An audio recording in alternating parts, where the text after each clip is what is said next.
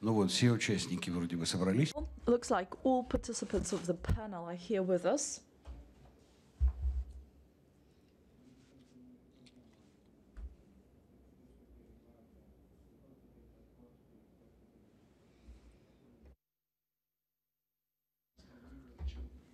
We'll have some music before that.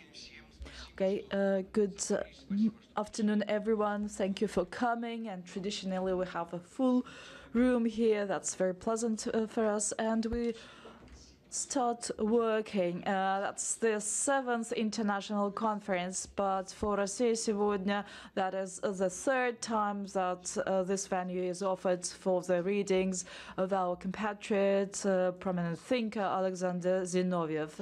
My congratulations to you on the beginning of our work. Good afternoon. Traditionally, before launching our discussion, we allocate some time for a very important thing, for awards that are to be handed on behalf of the Zinoviev Club and Biography Institute of Alexander Zinoviev. And this is a very prominent event, ceremony that we allocate time for before at the beginning of readings. And it is co-chairperson of the Zinoviev Club, Olga Mironovna Zinovieva, who will announce the award winners. Good afternoon, everyone. I welcome you, all those who share our joy, all those who made an enormous contribution for the first and second, and so on, and the 7th readings to take place. During the 10 years of our work, we have done a lot. We have created a very fruitful relationship with our community and with the international community, and the possibilities that are offered to the Zinoviev Club and to the Biography Institute, Research Institute, is to pay tribute to our compatriots, and this is a joy that I would like to share with you. Today, unfortunately, Irina Bokova failed to come and join us, Director General of UNESCO. It is to her that, by decision of our club, we award her with a medal. This is an anniversary medal to commemorate 90th anniversary of Alexander Zinoviev for her high ethical standing, for multi-year work to preserve spiritual and cultural heritage of the humanity. And I invite Mr. Kostov, a prominent figure on his own, ambassador to the UN, and the person who have done a lot to preserve peace in our world, to preserve love and hope. Dimitar, you are welcome. This is the certificate and the medal that are to be handed to Ms. Bokova.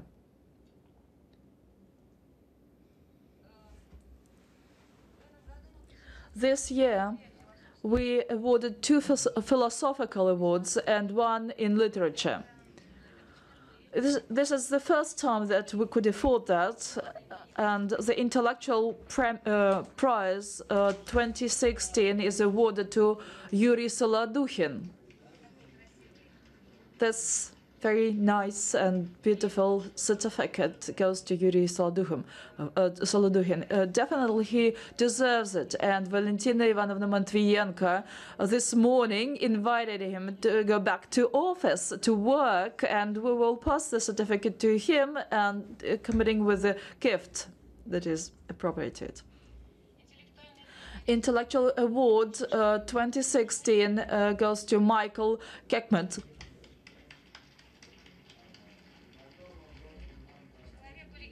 A person who is a legend in our Zinoviev anthill, translated his works and explained to Russian-speaking and English-speaking audience the the phenomenon of Zinoviev. Michael, the certificate is yours.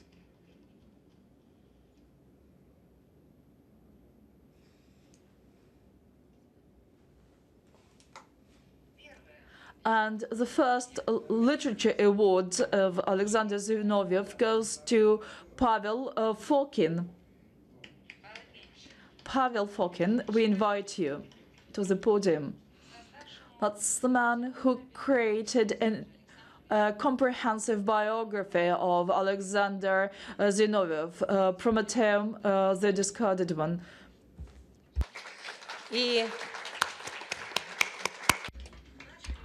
Prometheus the rejected, and I am sure that this is the first literature award, but I'm sure that there will be a whole number of future literature awards that will be given to him. Thank you very much for your contribution.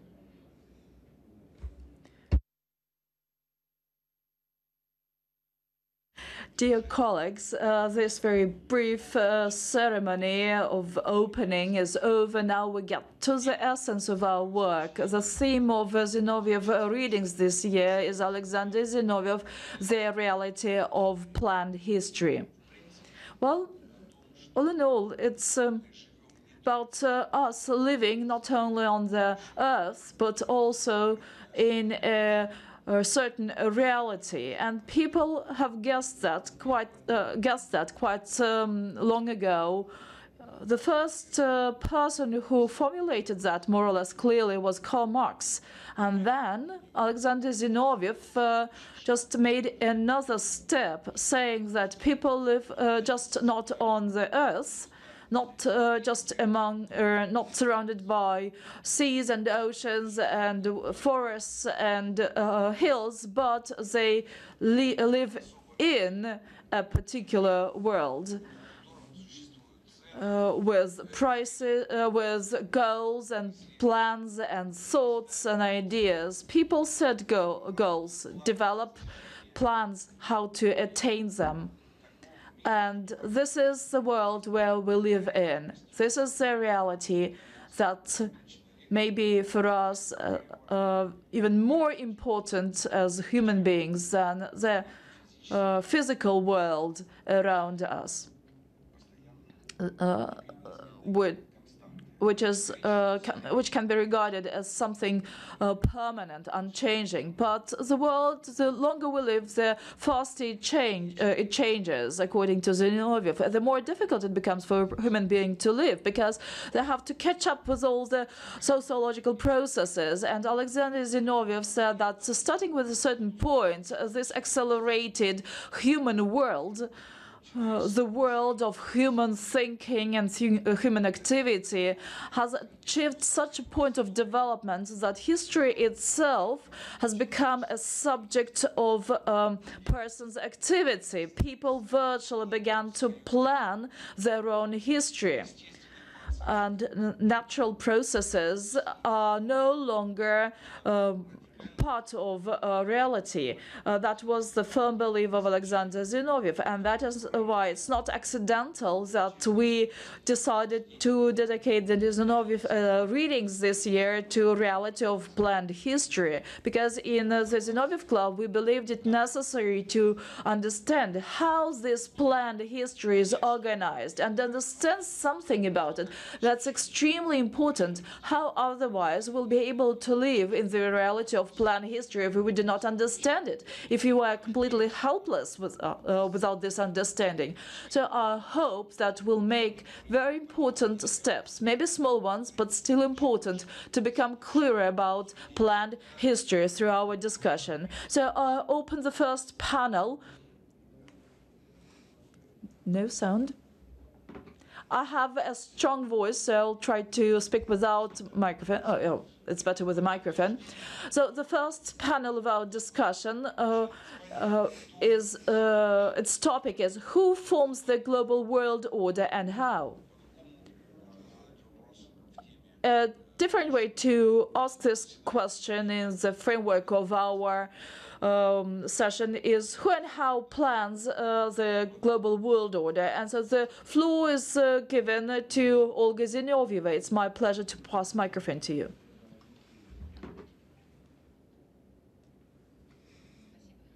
Thank you very much.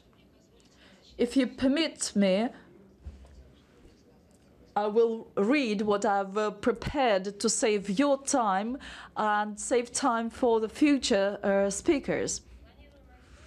A planned history aggressively imposed for the agenda of the 21st century generates feelings of alienation, like the clones that are developed in laboratories that generate diseases to be studied. History is created by peoples and people who are some model for their compatriots, those who live together at the same time, and for those future generations. All those present here may look into encyclopedia and go through the whole of events and list of people who mocked their presence in history and became memorable. But we also may leave some steps on the history, but that is something that is not good. That's something that leads to evasion and erasure of certain things in history, like they tarnish. There are attempts to teach people to become indifferent to a series of colored revolutions. The samples of big and small conflicts, acts of war, local and non-local wars that altogether have blunted the feeling of concern, and they make people become indifferent to what is happening. This is the factor of planned history. This is something that introduces in the general consciousness falsification and twist of the true facts of life. Sometimes these attempts are successful at the media level. They may rank high in the list of news, and there's thunderstorm continuously going, then people stopped drawing attention to that, and that's what those who create history want to achieve. I call them anti-doomers of today. Who are they? What are these anti-heroes? Obamas, Valensas, Poroshenko's, Clintons. They are marginal figures in history. They are temporary features. Structures that are built without foundation. There are those that will be demolished in future. But on the other hand, we see Chinese new history with wisdom and attention, having corrected all mistakes of the Soviet era, using the creative aspects of the Soviet era. They didn't discard communist ideology, but they focused on economic problems and issues. They combined positive things of socialism and capitalism. They didn't say no to communist ideology, and I stress that. If you look with attention at the history that they study, even if we just look at the cinema produced on a daily basis. The national television shows new films about the leaders of the country, about revolution, about its right for its own development, with over 1.5 billion population. Every second film is finished with international in Chinese. So all that can explain the phenomenon of Chinese miracle, wonder, and this gives hope for the future. This is also part of the planned history, but planned history with a positive sign, because that's something creative. But what are the antipodes doing that dare think that they may reverse history and create new geopolitical boundaries. They are very eager to turn the clock go in a different direction. They want the whole humanity lose their memory. Those who do not belong to the golden memory. Zinoviev, in his book West, said that the specific features of Westernism is to create certain conditions to force peoples and people to collaborate on the terms that are favorable to the West. And virtually, this is a new version of colonialism, something that happened after the Second World War, with the count of those changes. Lawlessness and all permittedness, ignorance that are culminated by absolute ignorance, and there are those that were Nobel Prize winners. They support banditism and terrorism in many countries. They give birth to the myths that those who fight under the Star and Strip banner were the only winners in the Second World War. They are those who rewrite history books and make others do that. They create trial, which is called the Hague trial. There are those who return the Stepan Bandera and other criminals. They're true fascists. They destroy monuments of culture, burn books, and burn those who disagree with them. There are those who have launched witch hunts all over the world. It is they who see the main danger in Russia and in its president, Vladimir Putin.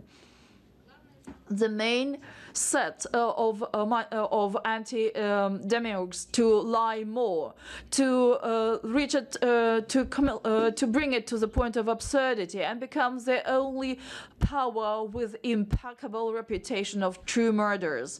We shouldn't forget their heroic deeds, in inverted comma, in Hiroshima, Afghanistan, Congo, Yugoslavia, Syria, and the list may be continued. Just several dozens of countries that are part of our history. They're creators of geopolitical bastards like Ukraine that tear down lawful governments and set up a shale world order. Everything that doesn't fit into the programming of their world. They want to destroy everything that is not theirs.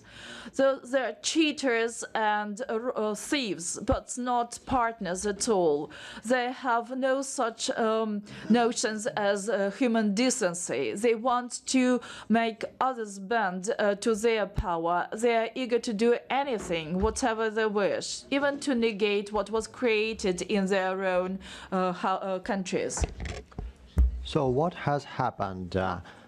Back in the past, there were some literature which were created of a Nobel Prize level, such as the American Tragedy, books by Salinger and Kaufman. There were films which were of a great world level. For example, those on the Nuremberg process. And even in this century, the deceived American society is not in the power to resist this flow of lies, to join the anti-Russia movement, which is actually a lie and a part of propaganda machine. Barack Obama is going to fade in the history. His only historical image would be an image of a maniac who covered the deaths of hundreds of thousands of people and the bloody crimes of neo-colonialism of the 21st century, masqueraded as a laureate of the Nobel Peace Prize. No human has ever deceived everyone so cynically. This was the first black president of the United States who behaved as a real abhorrent racist, as a follower of the most terrible racial series of dominance of some nations over others, while Russia remains the only hope of peace in our world. Thank you. Thank you very much, Olga.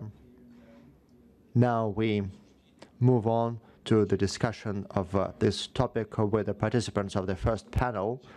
And first of all, I would like to address Mr. Wimmer, former State Secretary in the Ministry of Defense of Germany, because I believe that the German history, particularly after war, was an example of a new type of planning. Take just the idea of common well-being, which was born and implemented in Germany by Mr. Erhard. We remember very well how Germany implemented a project approach in terms of the reunification of the two Germanies. And the Germans were always very good at setting goals, at developing plans and implementing them. And just yesterday or the day before yesterday, Mr. Steinmeier, the Minister of Foreign Affairs of Germany, said frankly that the European Union was now at the threshold of a very deep crisis. And he stated that no one in the European Union knew what to do with that crisis. That was the opinion of Steinmeier. He actually surprised me. He said that the only thing that he thought was necessary was to meet the people and talk to them. And I think this was not a way to find a solution in the European Union. But nevertheless, is there a solution? Do the Europeans have a solution? Do the Germans have a solution when they are faced with the crisis which threatens the entire European community? What do you think?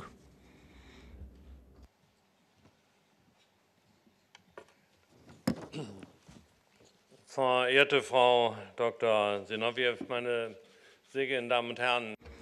Dear Mrs. Zinoviev, ladies and gentlemen, I believe that not all of you speak German, so now you will have to put on your simultaneous interpretation devices and hope that the translation will be correct. There is certain experience with respect to difficult topics. We have met today in order to talk about the great spiritual power, Alexander Zinoviev, and other things. And we are talking about the heritage left behind by this great spiritual power. Here, awards were given for the biography of Alexander Zinoviev.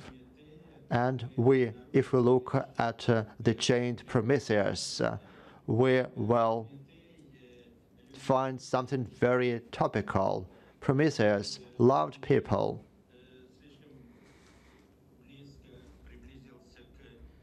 And he was too close to gods, which is why he was chained to a rock. And that is the situation in which we are all today. Today, it's necessary to have the right evaluation and to set Prometheus free. In my country and in other countries, there are many people who believe that we need someone who will love people, because we are in a situation which is so complicated as nothing we have ever lived through in our lives, which is why it's so important that people have the opportunity to speak, to share what they have in their heart, to do this independently or via the free media. I live in a country where there has always been media pluralism, but today it's no more the case. In our major media, we have been observing that the pluralism of opinions has disappeared, And now we listen to the drums of war. As to the freedom of our media, and as to what we can tell our peoples, is something to which we should be grateful to Russia Today and Sputnik. This is something that provides pluralism in our country, which we cannot provide by our own efforts anymore. And this situation shows that the development of those events went in the wrong direction. If we only follow the German media, we would have no single voice reflecting the real opinion of the German population. Presently, this is particularly challenging. We are now at a situation which has already existed in the past. And Zinoviev turned our attention to historical events. Next year, we will mark 100 years of the Versailles Treaty, the end of World War I, by signing this treaty and this conference at Versailles. And we, the Germans, have experience connected with this. This is the same experience that Russia is living today. But the German Empire has put down its arms, hoping to follow the 40 points of the American president, such as democracy and self-determination for the Germans. What did we have as a result? We had Versailles, the Versailles Treaty, which was an open door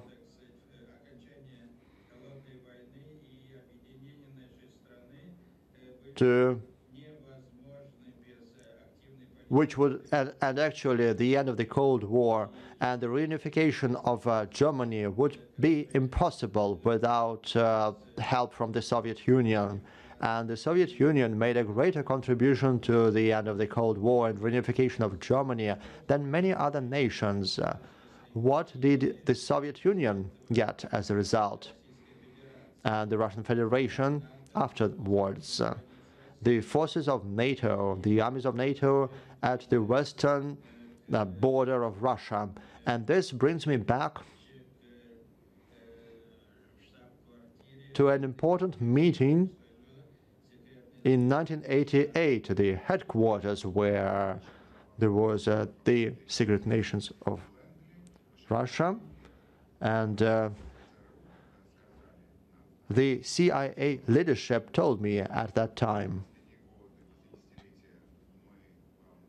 everything that we have told you about in the recent years and decades about the Warsaw Agreement, forget about this. The Soviet Union does only one thing. It only protects Russia.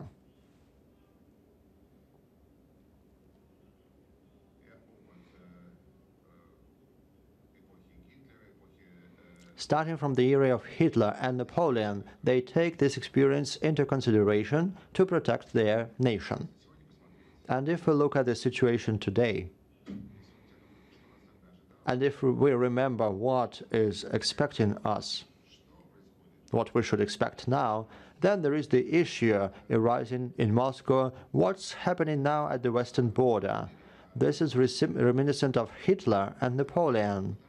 And I emphasize this because at the end of the Cold War, and here we have one of the architects of the end of the Cold War, the Ambassador Fallen. Back then, we promised signing the Charter in Paris to draw conclusions. War should not go back to Europe. Europe must be peaceful, but sometime after the reunification of my country in Paris, we had an oath that democracy, liberty, and freedom should dominate in Europe. And what did we have as a result? NATO, which had in the past been a defense alliance, a limited one, limited by the territory of Germany. But after the war in Yugoslavia, we had a machine of aggression which set the task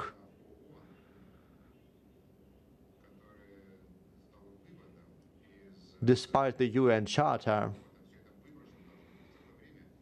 to continue this aggression, and we don't have anything else or don't have any other choice other than establish a clear view of history and see once again what conclusions should be made from the tragedy and draw conclusions based on the theory of Zinoviev, which is about loving people. You have mentioned the United Nations, and I would like to give the floor to Mr. Dimitar Kostov, Ambassador Extraordinary and Plenipotentiary to UN from Bulgaria. I believe that this is another part of our world order, which held this world order starting from at least the end of World War II. And we have been hearing all the time about attempts to reorganize or reform the United Nations in order to ensure safety and security.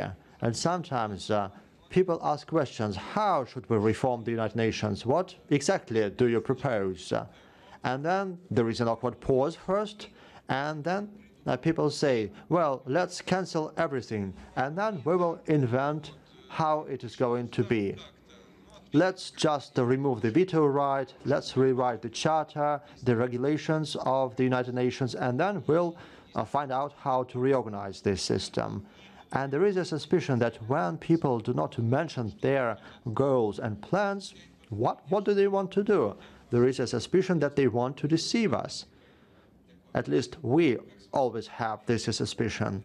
From your point of view, reorganization of this institution or its removal, is it one of the historical plans that we need to support or that we need to oppose? Можно с места, конечно. Там...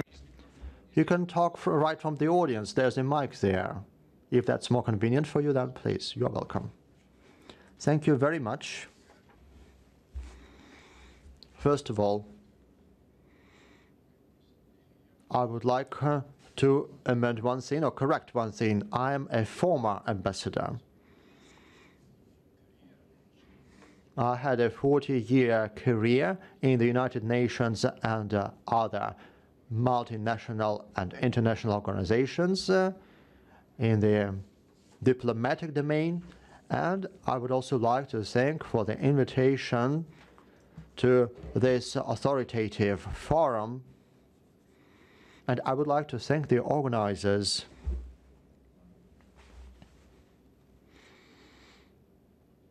and first of all, my friend Olga Zinoviev.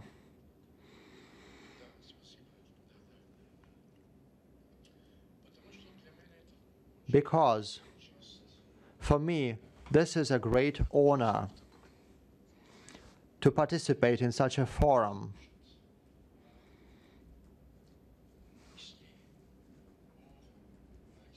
And to listen to Alexander Zinoviev, who is the greatest philosopher, thinker, and writer of our time,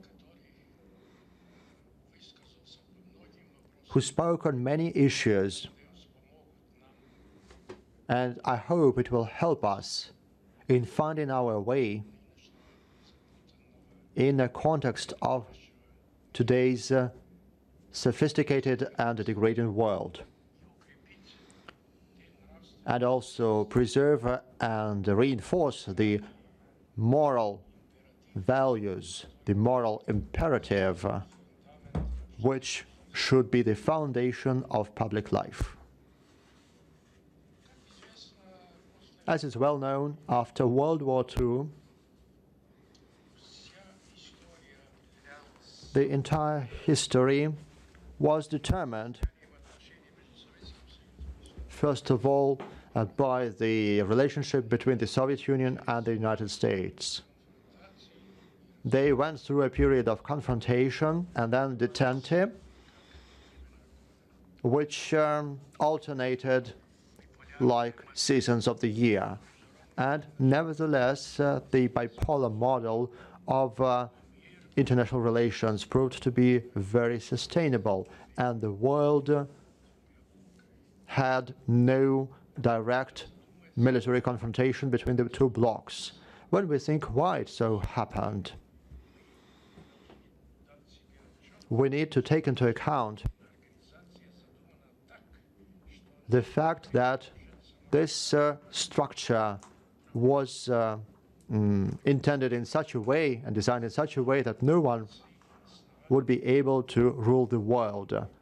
That was what the founders of this world organization wanted to do. Yesterday, it turned 71 years since the launch of this organization, and its charter came into effect on the 24th of October, 1945, as a reflection of the indomitable will of the powers to prevent a new world war. 71 years later, we can state that all the principles and norms of the UN Charter, all the ideas in it, are still significant. They have acquired global recognition, and they are the core of the entire international law.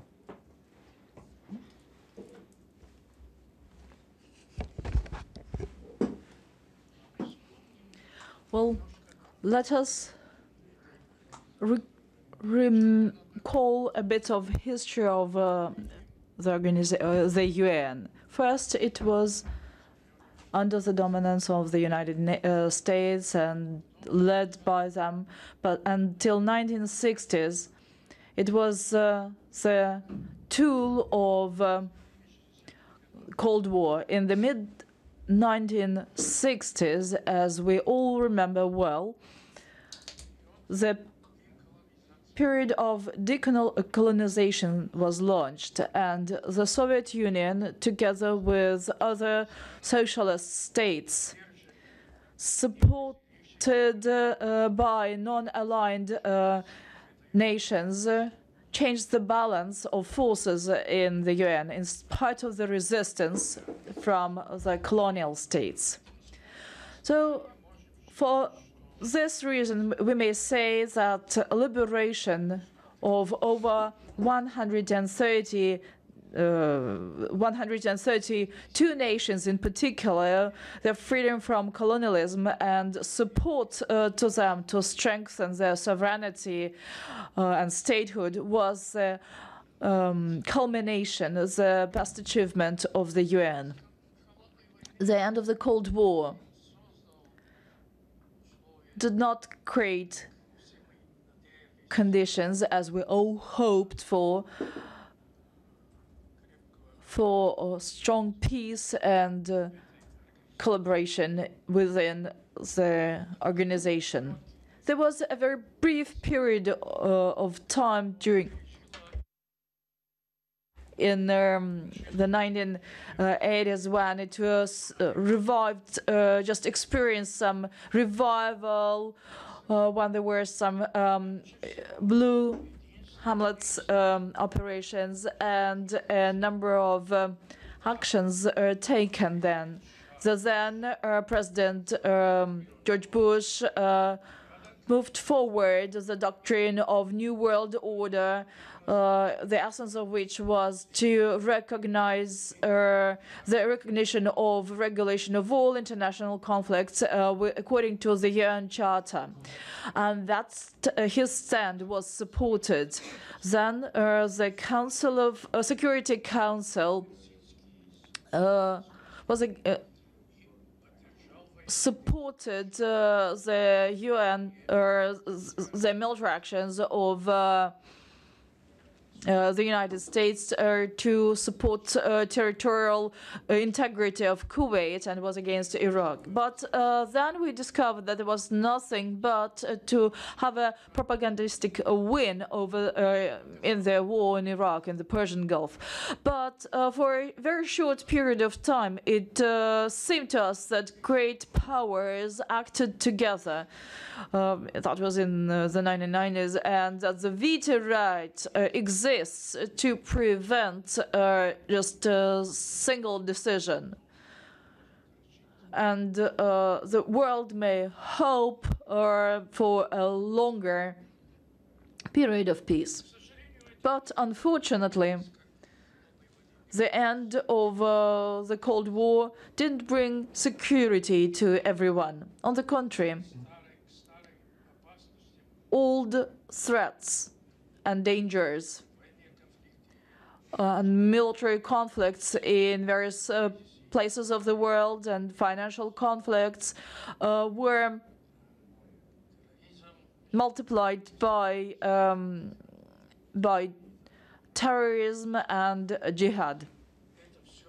All that creates uncertainties and fear of the future. Why is it like that?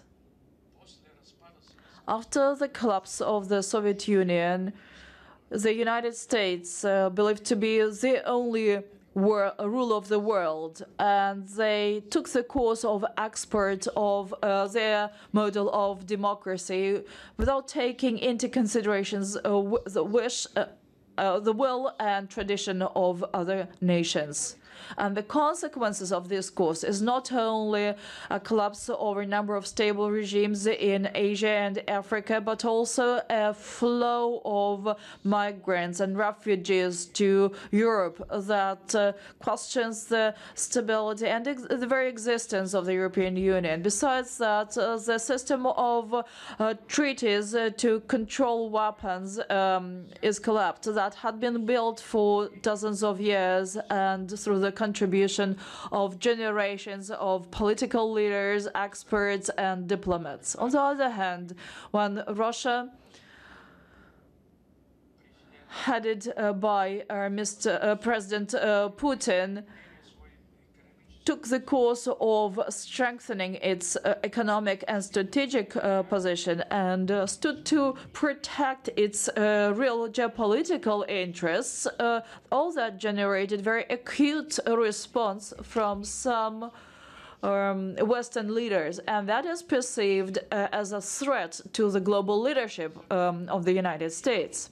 No doubt, Russia continues still takes a big territory in Europe and in Asia. That is something that cannot be changed. And in the womb of that territory, you have enormous riches of natural reserves.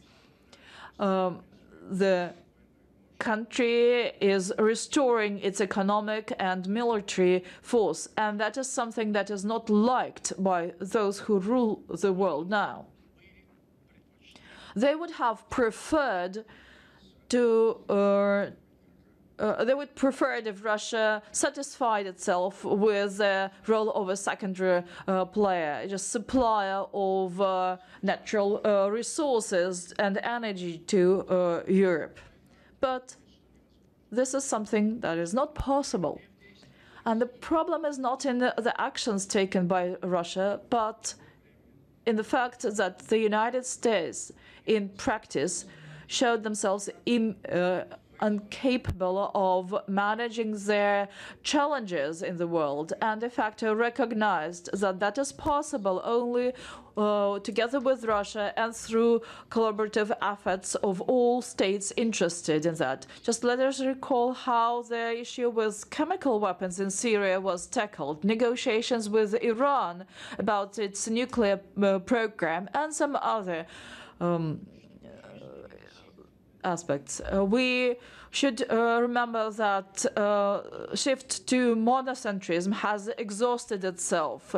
There are new centers of power in the world, so the world is moving towards polycentrism. The current situation is different. The content of the notion of threat and to peace and stability has changed. But in spite of all that, with the risk and with the challenges to survival of the world, the United Nations is the peaceful harbor for efficient settlements, and we need to continue these efforts. I'm sure that all responsible governments would support Mr. Antoine Guterres, who has all necessary qualities for the office that he is awarded with, to reform the United Nations according to its charter with the new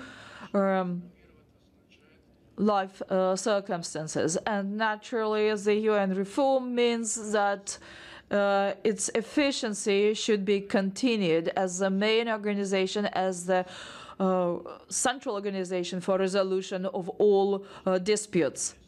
This is something impossible if the main principles of that are not preserved. Thank you very much for your attention. Thank you very much, Mr. Kostov. I would like to ask a couple of questions to you. Tomorrow, for the first time, I'll go to Bulgaria just for one day. So tomorrow I will begin my day in Sofia, and I'm very happy that that will happen. And it is not that often that we travel to that country, but you wished good luck in his very difficult work to the new Secretary General, but we were really anxious about and concerned with the whole situation of selection of Secretary General. We remember that Bulgarian representative and actually the Zinoviev club awarded her with a medal. She was one of the most probable candidates to that post. But then a very interesting thing happened. We are speaking about planned history and planned actions, but the modern rulers of the world try to do that behind the curtains. And this time the curtains drew down, and Mr. Merkel actually walked into the fore and said some words about it. And everybody saw that things were done not in a democratic way, to put it softly. Well, interesting thing, Bulgaria. And we remember that in the early 1990s, they said that now, finally, we will be independent without the Soviet Union.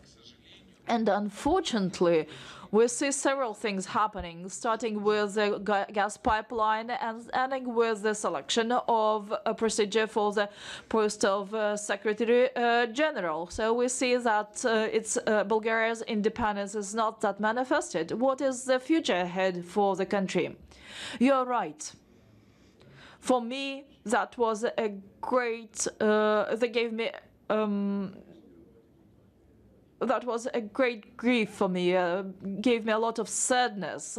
Irina Bokova, who has worked in UNESCO for a number of years and was a very good candidate to this post, she was fully supported by the government at first, but then somehow, not very clearly, although it is clear why, because of the pressure from outside, the head of the government changed his position and nominated a different candidate, and that was unprecedented.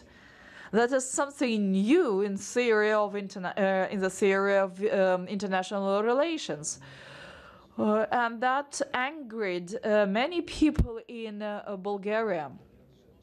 And I believe this anger may manifest itself during the elections on the 3rd of November. Now we go a little bit to the south of the Balkans, and I would like to welcome Dimitrios Patelis. Thank you for joining us in Zinoviev readings.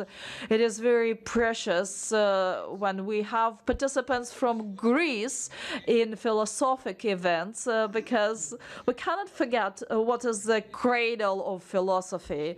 That would be insane from a historical point of view. If we turn from ancient Greeks to modern Greece, just recently, last week actually, an event happened. There was a non-formal meeting of leaders of the south of Europe, and that happened mainly because of Mr. Renzi's very tough position on sanctions against Russia. Is it just a situation that was formed like that, or it is a whole trend that the south of Europe may form itself into an independent player? I'd like to take the place of the rostrum. Mr. Patelis is professor of philosophy. This is a very interesting question that you raised. I will delay answer to it. Just that I gave it as a background for your presentation. First of all, I would like to thank you for invitation, for the honor of participating in the Zinoviev readings. That's the second time that I'm here. I apologize for my Greek accent in Russian. I would like to say that we live in the times when we need to create platforms for communication, platforms for mutual understanding and for converging our views. And it is not necessary for us to agree on all points of the agenda, but the very desire to converge and to reach understanding is important. Why? To begin with, I stem from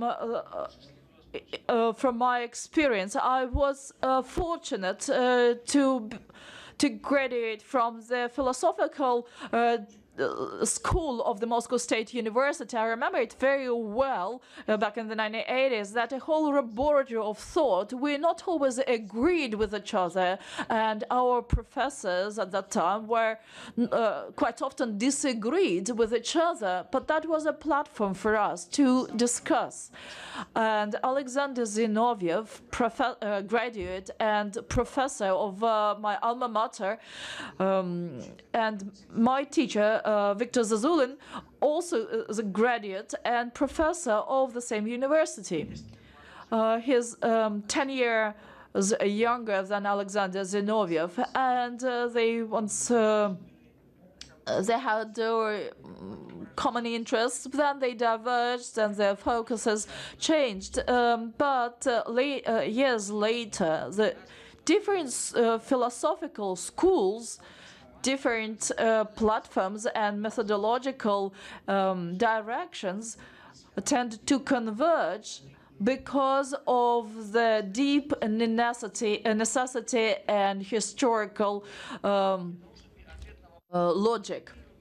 So the question about future, is it planned? Is it plannable? We need to consider historical process as a whole, comprehensively. And here it is not enough to lean on geopolitical and geostrategical approach. When we have just geopolitical or geostrategical approach on the surface, I would say it's too late. This is we're on the verge of war. That is a opposition between blocks of nations. But we need to look into the depths of the foundation. What leads to such oppositions? What leads to such controversies, and then we again need to look back into history. And the Zinoviev Club quite often refers to post-Marxism. We may disagree on the term, but according to the logic of historical and logic school of logics, we need to develop the fundamental theory and methodology of studies of society as a whole. We should study historical logic and prospects of it. Philosophy is not a rhetorics about something. It is not just a new form of art for the sake of art. Philosophy, if it is a true philosophy, it comes from antiquity, and you were right mentioning that. It is something that studies the fundamental logic of the development of the humanity on a scientific basis. So leaning on the public social philosophy and philosophy of history and leaning on the achievements of Marxist theory, we need to get to the dialectic creative development of that. If philosophy is science, we cannot discard what is obsolete or seems to be obsolete. There is a logical development of science always happens in such a way that new facts come into the fore, and science needs to describe objectively the new reality, the new being, and why and how that is happening, according to what laws, and on the basis of all that, then get to the scientific foreseeing. And science that does not fulfill this, just does not follow this line, is not scientific. So logic of history is something very complex. It is multifaceted. And we need to follow this scientific methodology. I invite you to look at the papers that were published on our sites on the International School of Philosophy, and we strive to study the new reality. During the 20th century, some fundamental changes of the humanity took place. We saw what were the early socialist revolutions. That is the historical process that was not linear. The doctrine that prevailed, the official Marxist documents, explains that through a linear and in a very rough form. If we study history or even look at historical analogies, moving on from one formation to another, from feudalism to capitalism, happened in the most advanced countries of Europe over 5 centuries. And thinking that transition to a new society, to socialism, is automatic. That's what someone thought. You just need to push the button. But this is not the case.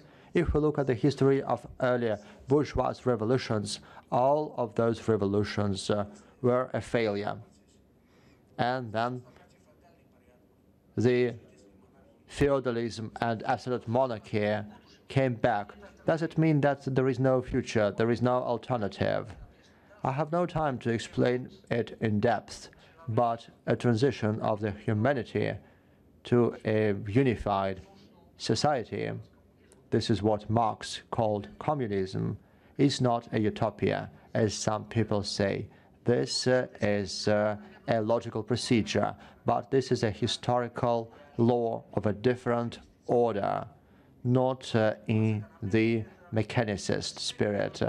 This is a range of opportunities at certain historical moments involving people, involving mankind. And of course, we cannot talk about planning without the subject of that planning. And what is it? Subject. It's another historical law. As the material and spiritual culture of humanity develops, the need for a particular historical subject becomes even greater. Of course, history has no target setting. History has no theologism. It has no fatalism. There is no suprahuman person, but there is a certain logic behind history.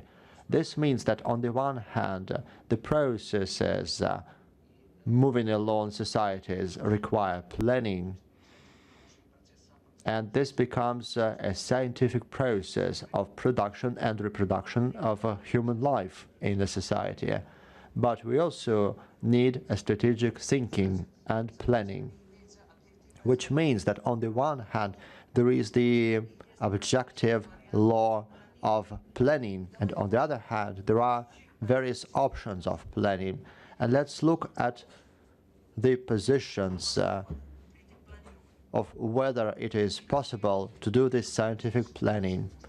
In the present situation, after the disintegration of the Soviet Union and the dominance of one of the superpowers, some people started a counterattack movement. And we can see what the results were. During the World War, in the Cold War, there was also some axis of resistance. And today there is also an axis of those who oppose the dominance of the United States. Within this axis, there are a lot of contradictions. But for the time being, those contradictions are part of one single global goal. If we look at the global change, there are some separate or individual processes, for example, some parts of neocolonialism or some kinds of debt dependence, for example, between Greece and the EU, is parts of this process, the process of unfolding not a cold but a hot world war. And this has the form of crisis management, hybrid war. There are different names to it, for example, a network war and so on. You know the literature, but those are parts of one big process. Something that's happening in Libya, in Syria, in Donbass, in Afghanistan, in Greece, at the periphery of the European Union are parts of the same process. What do those who have prepared the scenario of their own planning think? They were based on their own interests with respect to the global community and the entire planet. They are already talking about this directly. There is a think tank led by Mr. Friedman in Stratford, and they are outspoken about it. They say directly that there is nothing attractive to be offered to next generations. And it's very pleasant for me to look at representatives of the youth generation today.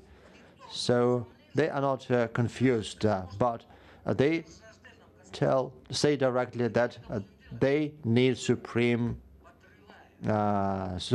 global supremacy. And they want to corrupt any attempts to change this relation of forces in the global order. They have their own scenario.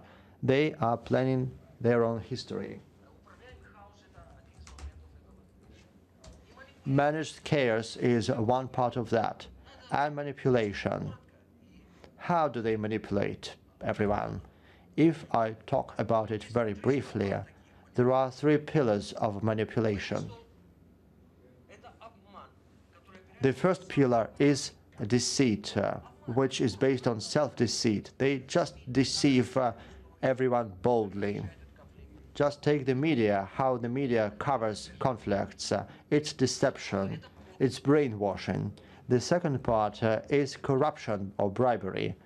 Just simple bribes of different forms. You can just take the money,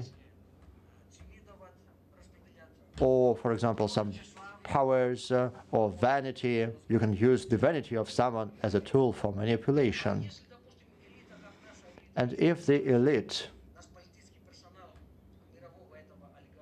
the political elite of this global oligarchy has some real estate abroad, if the Russian political elite has real estate abroad, if they have children abroad, which of them will have the courage to support Russia?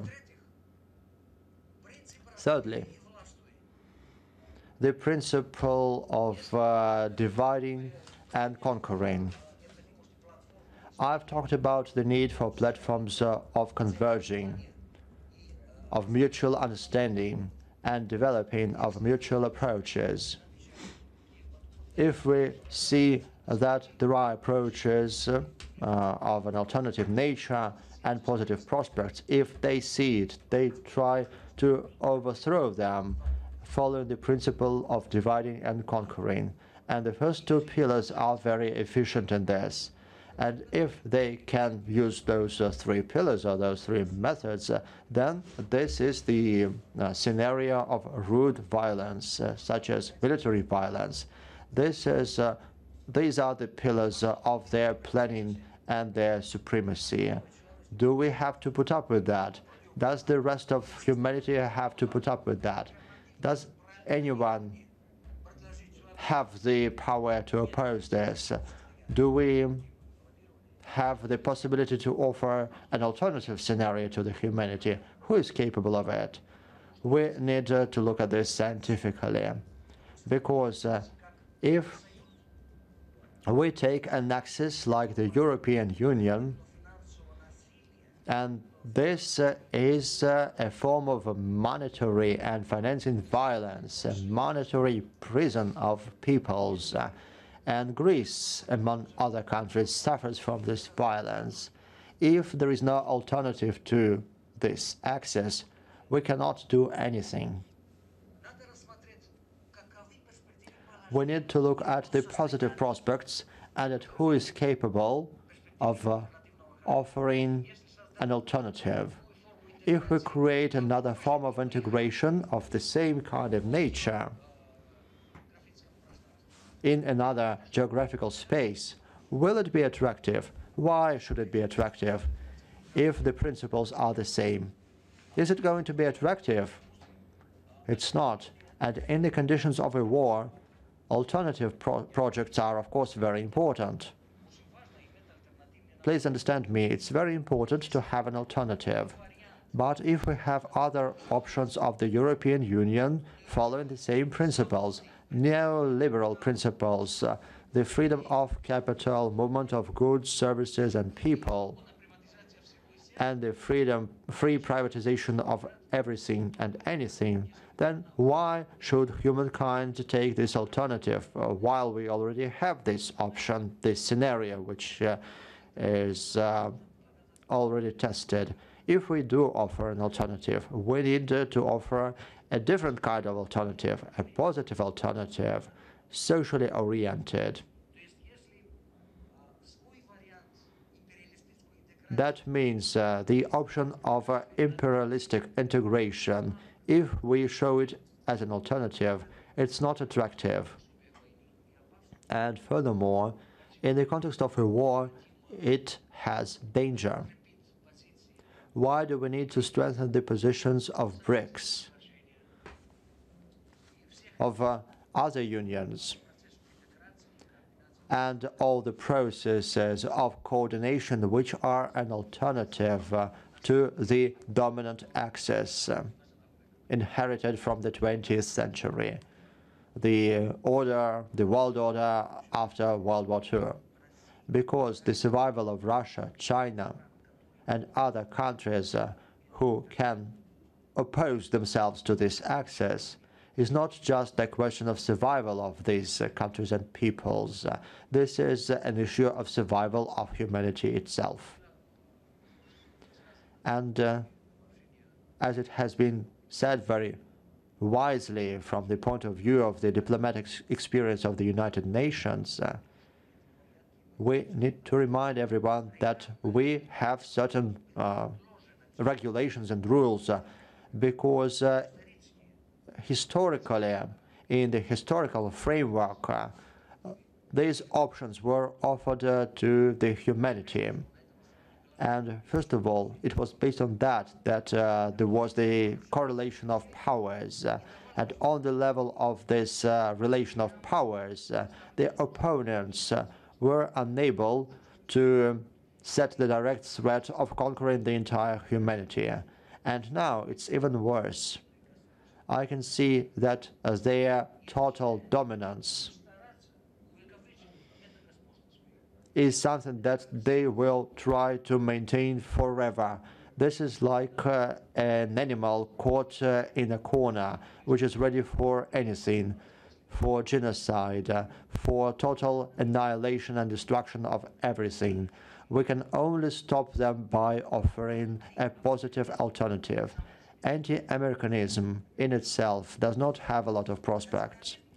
Nationalism, opposing their nationalism, racism, and others, will not do anything good. If we exchange friendly opinions, why does a person from Greek have to choose a Russian chauvinist as an alternative to an American chauvinist or a German chauvinist? Who needs this? We need a different alternative without nationalism, without chauvinism, without racism. And this requires the development of a real prospect of an alternative kind.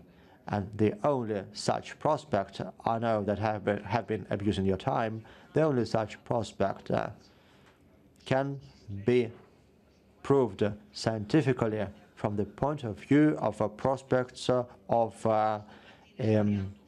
logical unification of humanity. This is not just one of the options, this is the only solution for the survival of humanity in terms of positive prospects. Thank you. Thank you very much for this informative presentation. In fact, it's very interesting.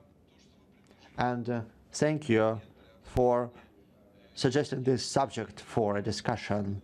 And this topic of the alternative has been of particular interest to me in your presentation. Because, to be honest, when you described those three pillars which hold the Western hegemony, that's correct, but those three pillars are called the soft force. But within that soft force, there is nothing except for what you have already described. And there is also the brute force, militaries, special operations, revolutions, and so on. And in my opinion, it's pointless to find an alternative to that, because it's just a tool, but the target is different. We need to find an alternative to this target, to this objective. We take pride in being part of the European civilization. So let's ask ourselves a question. In the European civilization, is there an alternative objective to the global hegemony? Does it exist in principle? Has anyone showed or demonstrated this objective? Is there a European philosophy that formulated this, except for Aristotle, who said back then that the objective of our existence is to bring forward and extend the frontiers of our empire to the entire planet? Has anyone said anything else except for what Aristotle said? All the other things are just tools and means. And the problem is that we do have an alternative, but in this sense, Russia is an alternative, because for 500 years we have been opposing to projects for establishing global dominance, starting from the Polish, the Sweden, then we had Napoleon and Hitler, and now we have new governors of the world, Anglo-Saxon ones, who will try to establish their own dominance. But this is an alternative which is resistance. While Russia is sovereign, while it controls the heart of Eurasia, no global dominance can exist, but the philosophical alternative, the alternative of thought, what is it about, except for what Aristotle said? I think this is very important. Mr. Wimmer, I think you wanted to speak as well. Man kann zu diesem Zweck mit I think that a very good response can be given. We can start with the reality after the end of Cold War. And I'm talking about this not as just a simple philosophy, but after the end of Cold War, we saw that we were observing the victorious march of capitalism. And this was aimed against my own country.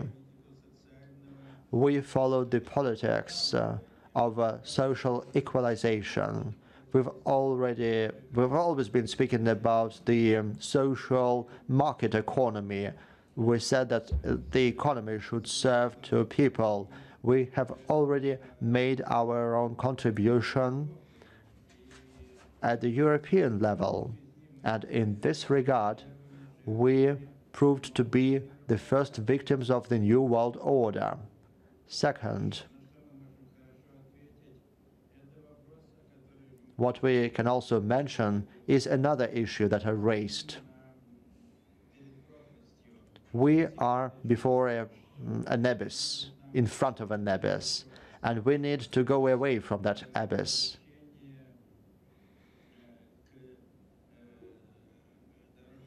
And this is about going back to the Paris roadmap. I can't see anything better than that. As a result of negotiations, we came to mutual understanding. And now we cannot backpedal and go back to those negotiations. There is a regulation of the Roman law, which says that you need to listen to the other party. But the tragedy today is that no one wants to listen to Russia. If we don't go back to this European legal tradition, then we will be faced with a very hard time. And this is why I mentioned the advantages of Russia today and Sputnik. In Western Europe, we don't understand well enough that Russia, starting from the year 2000, has come back to a predictable state. And now that Russia has come back, we in Western Europe created a space of liberty. For example, liberty of press.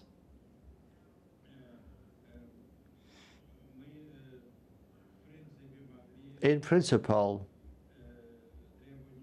we could follow the needs of the social market economy only because there was an alternative, such as socialism, because we needed to take into consideration this alternative, which existed in our own country. And this showed to us that we needed to fight for something, but not as a war, but we needed to fight for peace. In terms of post-Marxism, which was raised, you know, Marx thought that the first reality was the economic reality. In one of his papers, he said that everything may boil down to an economic formula, and the breakthrough to economic Marxism, and I believe that Zinoviev school did that, was that they managed to speak about other reality, not only economic reality. And as Mr. Wimmer said, and that's the way I understand Wimmer, the way I understand him is. If we find an alternative only in the economic aspect, that's not sufficient. That's not enough. That's something that maybe will come very quickly if some factors disappear. And I would like to hear some comment from you as well. Well, definitely these issues are very interesting, and I should say that justly. Speaking, Marx has such approach as, if we bring it to the extremity, it was formed as economic determinism in its extreme form, but that was not something of Marx's original ideas. He had a certain position stemming from the then economic relations and historical relations when he wrote his Das Kapital. But he was forced in his analysis, he was forced to transfer from more distant forms of analysis to the basis. So reduce the above forms to the lower forms, to the basic forms, and but he didn't limit himself to that. He didn't say that there is no other way of development. Well. Other ideas stemming from that basis and relative independence of these spheres in the whole body, because society is a body. So we may work within this school. That's one thing. Besides that, it's necessary to keep in mind that for us to propose an alternative, we need to consider historical traditions, traditions of law, because there's a classical historical school of law in Germany, for instance. But law itself and legal institutions and legal consciousness, these are just elements of society. We need to consider them in their organic composition. Well, speaking about the government within the European Union and about the southern countries, being brief, I would like to say, against the background of the doom and gloom of the current common house, which is actually a prison for nations, even such cowardly approaches make us think of consider them as a gift, but I think we need some alternative approach. Actually, we should speak about not 3 pillars but 4 pillars, and violence is the main pillars that they lean on to achieve their victory. Why that dominate? We live in unique conditions. I spoke with my colleagues prior to the conference. 75% of Greece, for instance, under crisis and debt colony, are against European Union, against the IMF, and we have no political force that may present in an organized way with a program this point of view. But these sentiments are being manipulated since there is no program and organized presentation of this sentiment. Thank you very much. Now I give the floor to Mr. Hafid Abbas, head chairman of the National Commission of Human Rights in Indonesia. Just as a brief introduction, I'd like to say that Zinoviev giving a definition to one of the basic historic processes of the last decades that is usually called globalization, He, in his natural manner, spoke very toughly about that. There is no such thing as globalization.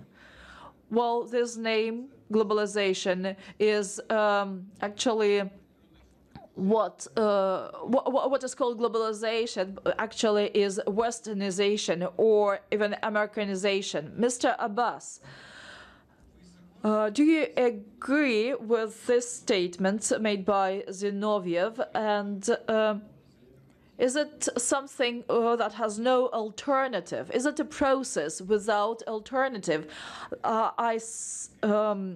I ask you this question with intention because you come from Indonesia and also you chair the Commission on Human Rights, which is a very Western type of organization. Thank you so much.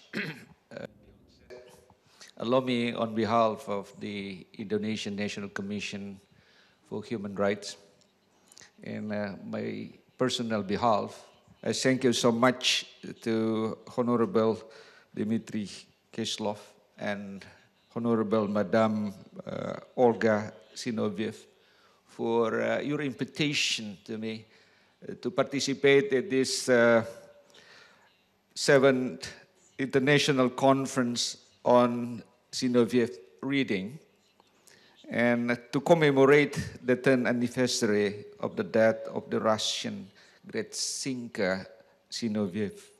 It is indeed both honor and privilege for me to participate at this very important conference at the historic city of Moscow to address the issue, as Mr. Moderator has mentioned so far, the issue of globalization.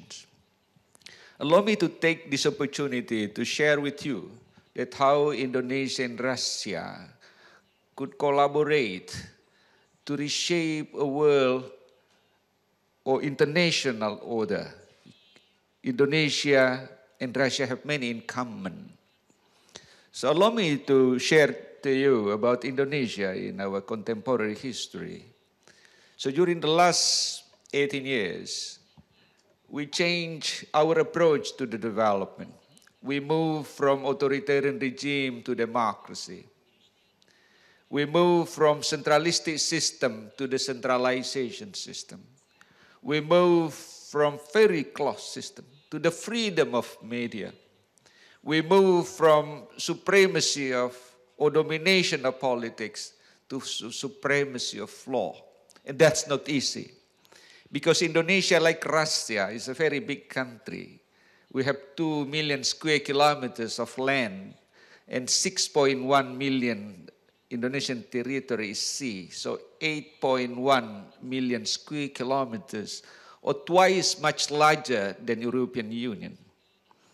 So that's not easy to manage this country. We have about 18,000 islands. It's across the equator. We have the 4th largest population in the world. We have 256 million people. To manage this transition is extremely difficult. We almost collapsed because we started our change at the most critical time. Our economic condition at the time grows at minus 16%. So minus 16%, 16 below zero. But luckily now, we could jump to the 9th largest economy. So I have data here after China, United States, Russia, India, Japan, Germany, Russia, and Brazil. So Indonesia is number 9. So it's amazing because there's a great change. So Indonesia has 3 major role to address the issue for globalization. And Indonesia and Russia can benefit for this root of Indonesian history. First, we are quite strong in ASEAN region.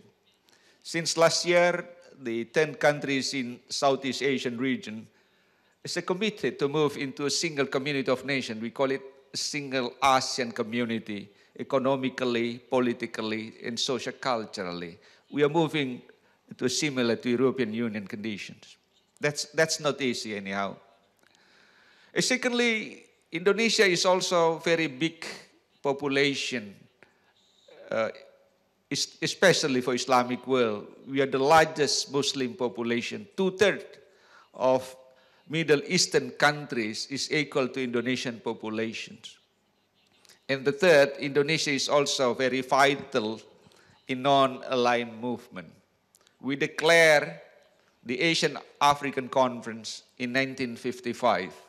And a few years later, we initiated the establishment of non-aligned movement. So 114 countries under non-aligned movement. So to address globalization, there are three actors over here. One is the capitalistic world. And Zinoviev has mentioned so far that the nature of capitalistic nations. So that's not easy to balance the capitalistic system. And the second is the socialistic. So during Soviet Union, so the Second World War under the control of Soviet Union, and hopefully Russia could lead the Second World War, the second world.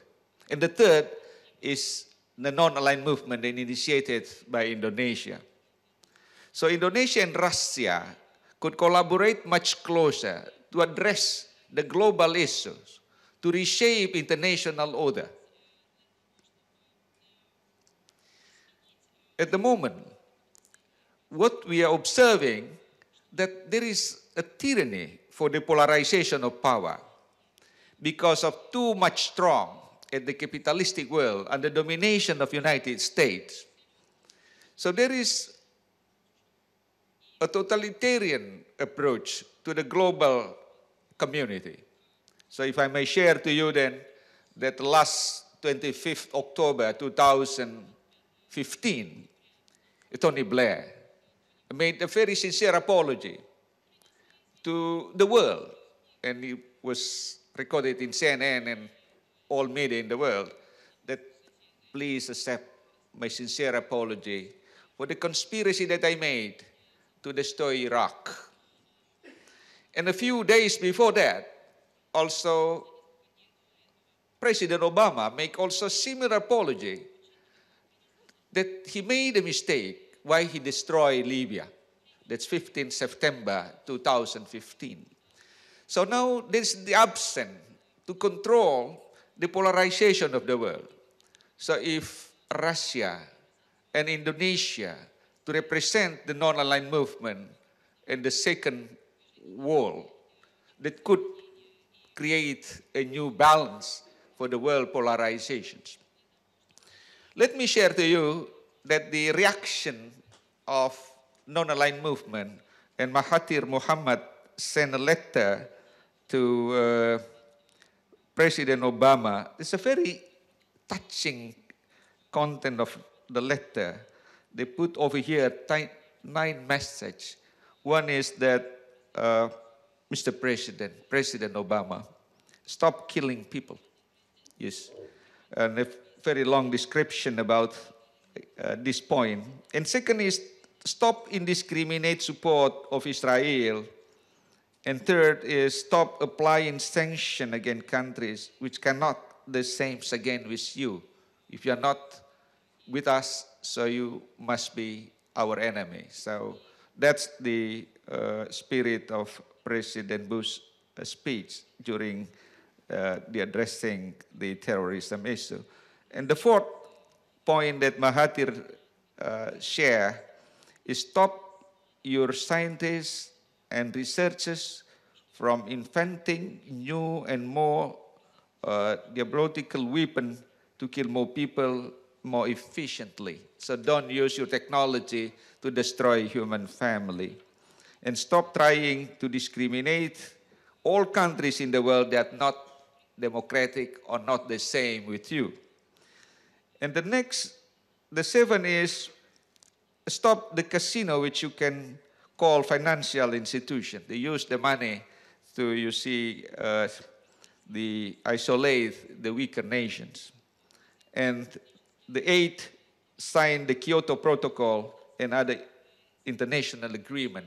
So U.S. should not under-respect United Nations. So Mahathir put there, they proposed that U.S. to respect United Nations. So this is really very vital, that the new order should be immediately reshaped to create a proper balance between the first, the second, and the third world. And I sincerely hope that if Indonesia and Russia could establish a common dialogue to address those devastated countries, especially in Middle East and North Africa, that could be a great achievement to reshape international order. And also we could share, Indonesia could share the experience they have during the last 2 decades for how Indonesia could recover and could reconcile and promote peace across the country and also across the region. And also Indonesia and Russia could exchange experiences and best practices for lessons learned, that to share the success story that Indonesia had made to share to the world. And the last is that quite many capacity building that the two nations could jointly contributed to the world. So I think with this reflection, the new international order could be made if the agenda between Russia and Indonesia could elaborate in more comprehensively to address jointly for the benefit of all human family. Thank you so much. Спасибо большое, господин Аббас, за интерес. Thank you, Mr. Abbas. Thank you very much for your very interesting contribution. And now I'd like to give the floor to Mr. Kirkwood, Professor of Philosophy from Scotland. It said not United Kingdom, but Scotland. Actually, and I've got an interesting question. Brexit that surprised many of us. Many of us thought that nothing will happen, actually. Well, they will have this hustle and bustle and then come down and nothing will happen. But Brexit, at least at the level of referendum, happened, and now they discuss whether its decisions will be enforced. There are many variants, many options, many alternatives, I would say, as our guest from Greece said, that there are many alternatives of implementation of the referendum. So the question is that a planned action, or is it a natural action? Just it happened naturally that Brexit took place.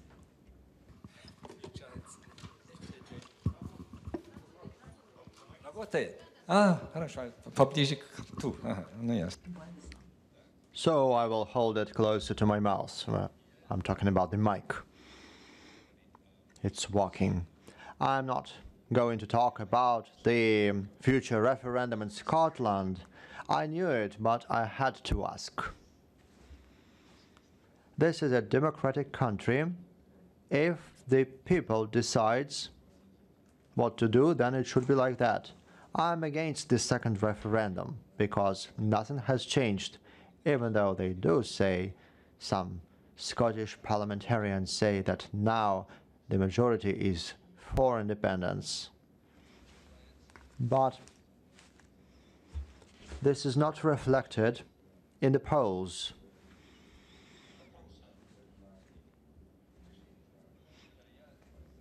So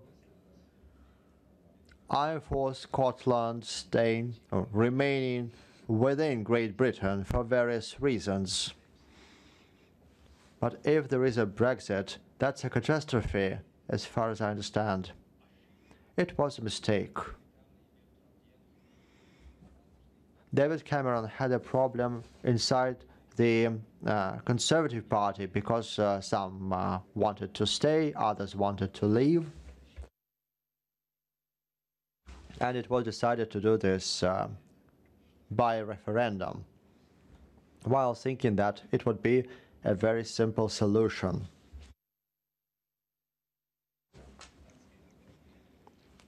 that the British people would vote for staying within the European Union.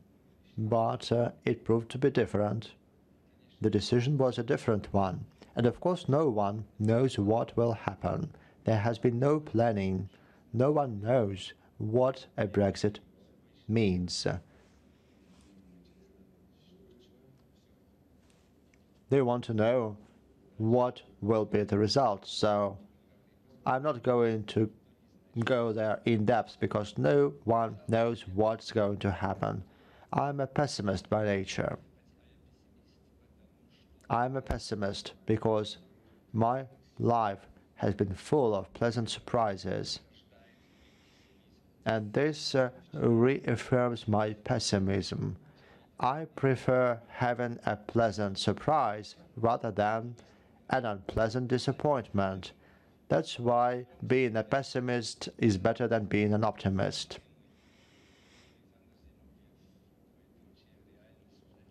I have been looking for a predicate here, Alexander Zinoviev, reality of planned history.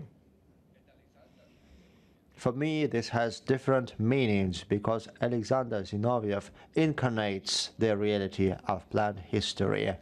And what would he have said had he been here with us today? Would he have agreed that he incarnated the reality of planned history? Who forms the global world order and how? Once again, it's not clear for me. There's the absence of the question mark there, for example. I don't know what it means. Is it a plan or a project or a recipe?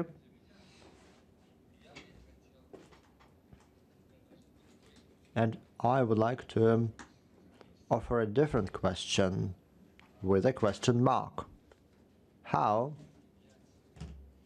can one resist to the forming of a global world order without order, of a global world without order? I think this is a more important question because chaos has been growing around the world, inside countries and everywhere. That's what's happening in the United States. It's a circus. Take the election campaign. That's a nightmare. In the United States, in the 21st century, that's a circus.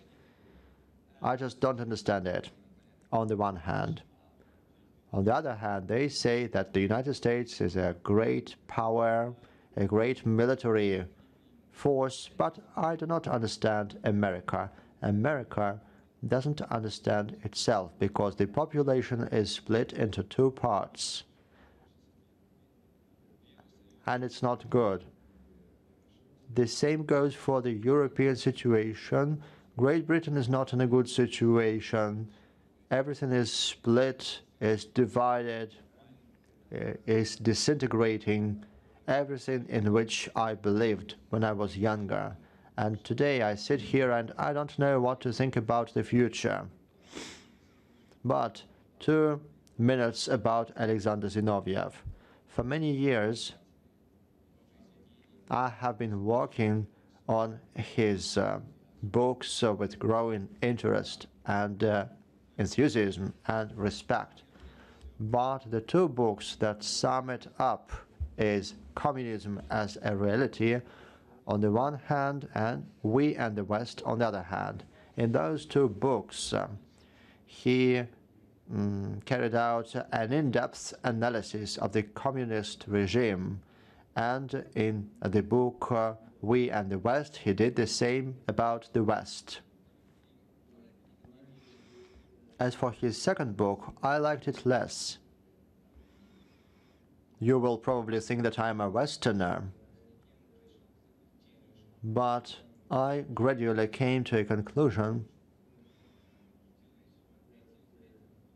that this book also rendered a great service to humanity because he foresaw many things that would happen after his death. As a prophet, related to the communist regime, he didn't foresee many things with respect to what happened to the communism. He foresaw the future for the communist regime, which would probably last for 5,000 years, but this did not happen. But when we talk about the forming of the global world order, I believe that this cannot be explained without certain bureaucratization. Bureaucratization is not a helpful thing. For instance, I remember well the 1990s, when I became a Glasgow professor, and I met with some new colleagues, many of whom were from Czechia, Slovakia, and so on. Together with them, we stated immediately that the process in the British university system was that of bureaucratization, whereas my colleagues from Eastern Europe saw the process of Sovietization. I agreed with them, but I don't see any big difference between Sovietization and bureaucratization. Maybe the style of bureaucratization is important, but bureaucratization in itself is about pressure. It cannot exist without pressurizing, without pressure.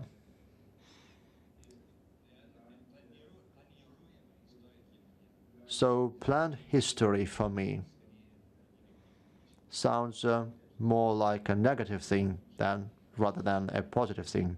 But I'm not going to talk more. I'm not going to compete with my colleagues here. I just want to finish by saying thank you to Olga and the Zinoviev Club for an invitation to speak here.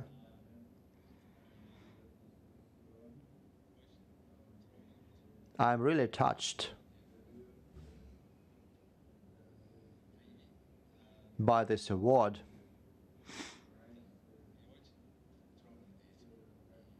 I'm really touched by this, and this is how I'm going to finish my presentation. Thank you. Thank you. Thank you very much. Just a couple of words, if I may. I believe that we have touched upon some very interesting aspects. The topic of planned history in terms of its historical nature. If a person discusses planned history, he or she should be a person interested in history. And I think that Zinoviev mentioned this, and his disciple, Dravinsky, already liked to repeat that a person should undertake some extreme effort to become a historical person. The greatness and tragedy of a person as a historical creature is that he and history live in very different eras.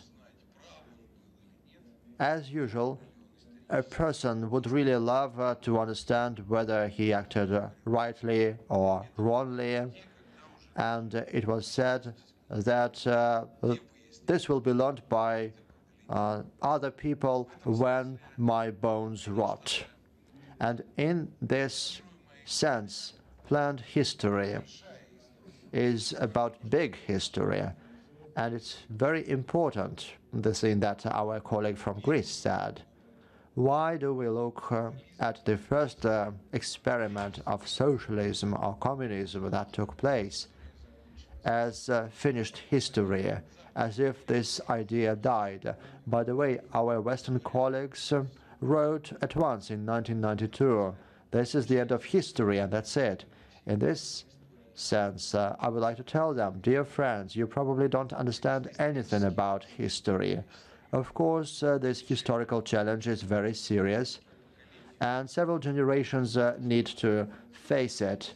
And the fact that Zinoviev wrote this work, Communism as a Reality, he said, this is communism.